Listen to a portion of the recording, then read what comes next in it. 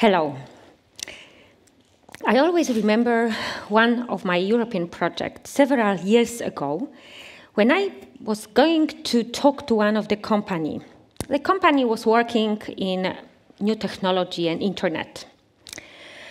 I approached them and I asked them if they can share with me information about their strategies towards older workers and if they prepare somehow for the fact their workforce is aging. One honest person from this human department told me, "We are not a good company for you to do research." I wonder why. We don't think about older workers. We don't have to think about older workers. Sounds interesting, because we don't have any older workers in our company. So it's fact. It's quite a challenge for me to do research in the company if they don't have any older workers. So, in fact, the question is if we, as researchers, do have any knowledge about ageism in the labor market. In one of study on employment recently carried, we know that in Russia, Bulgaria, and Georgia, already more than 60% of respondents agreed with the statement that young people should have more right to a job than older people in times where the jobs are scarce. Okay, I have a question to you. How many of you are thinking that someone is too old at 65 to work more than 20 hours per week? No one? Now you are a very good group now, experienced.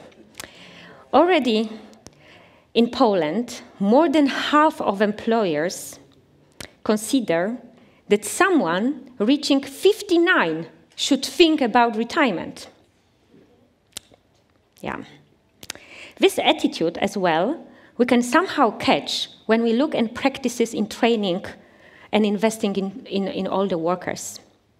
In many countries, here I mentioned just a few, but it will be more than few, like Cyprus, Bulgaria, Romania, Italy, Spain, Portugal, and Greece, not more than 15% of workers aged 50 plus reported that they have any training in last month. It's not a lot. So in fact, the results I have talked to you today comes from several international surveys. So we know about perceptions, attitudes, experience of ages in the labor market. And as researchers interested in this topic, we should use these existing results and data to map and to the scope of the ageism in the labor market. However, to see the whole context, what's going on in the ageism in the labor market, we should not forget that there's a lot of different issues going on. First of all, we are interested in recruitment, performance, training, interaction with other colleagues and co-workers, and as well retirement. The company which I mentioned you at the beginning of my talk is not exception.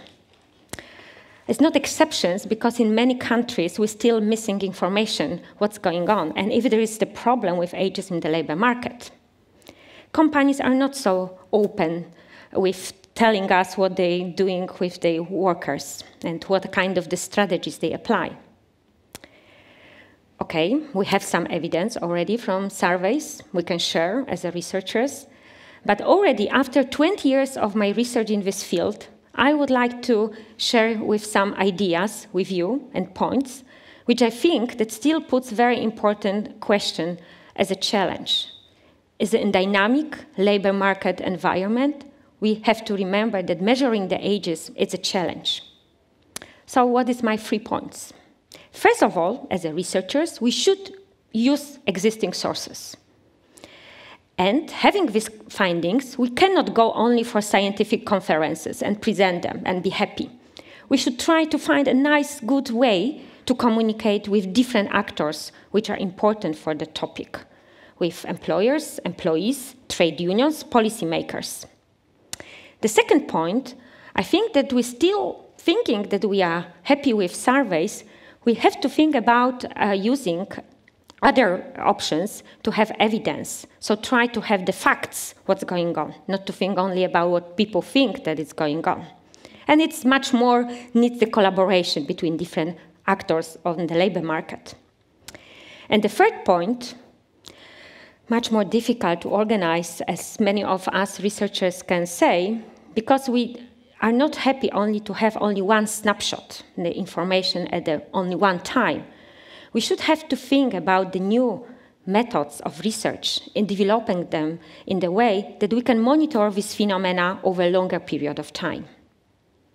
By the way, at the end, I would like to tell you that I'm going to contact my company again. Now the company is well known, internationally recognized in this ECT sector.